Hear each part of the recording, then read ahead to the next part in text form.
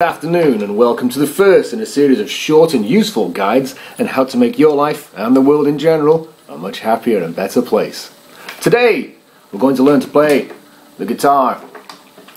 There are two things in my life that I loved at the time when I learned to play the guitar. One was Spider-Man and the other was Clint Eastwood. And we're going to put those two things together and show you how to play guitar in the manner of Spider-Man and Clint Eastwood. You don't need to have any prior experience. All you need are some fingers, a foot, a guitar, a plectrum,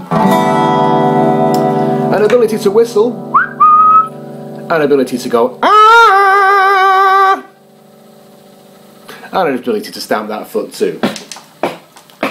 The first thing we need to do is to fire a web like Spidey. See that? That's how Spidey shoots a web. Now when you can do that, give it a try.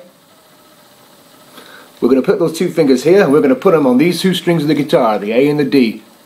You can Google them, we're not going to go into too much detail here. Once you got that, give it a strum, all the strings. It's an E minor chord and it sounds a little dark and a little weird, quite scary. You can think of it like this. When people went to see Black Sabbath and Ozzy Osbourne, they did that, didn't they? That's probably because an E minor chord is used extensively in a lot of early Sabbath stuff. And that's where that came from. It's the origin of the devil horns. If you believe that, you'll believe anything. Anyway, the next thing we need to do in our quest here is to take those two fingers and move them across a string like that. And add a wee finger there. And that gives us an A minor chord. Still sounds a little dark. So to make that sound happier, we're going to take this finger now. The big dumb finger that doesn't really do much. We're going to pop it just there on that 5th string and that gives us a nice C major chord, which sounds much brighter and nicer. So our three chords we've got are an E minor, an A minor, a C major, and we're ready for business. Imagine the scene in Dusty, Texas. Maybe Monument Valley, where all the good John Ford films were shot. We're going to play that E minor, and we're going to strum down with this hand. So we're going to go 1, 2, 3, 4. That's called playing the beat. You can tap your foot along with it as well.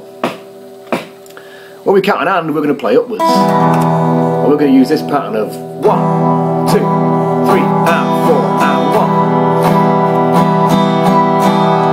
1. So let's do that with our chords and the tap your foot. And then let's throw in the whistling and the ahs and see what happens.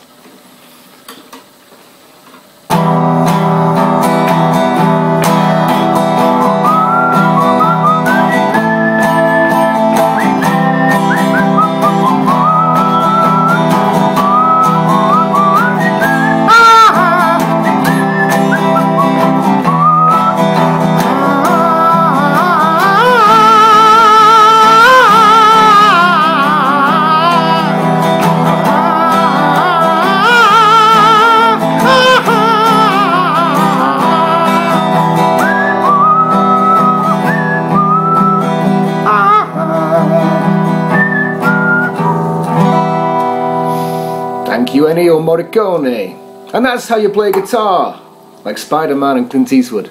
Join us next time for more of the essay.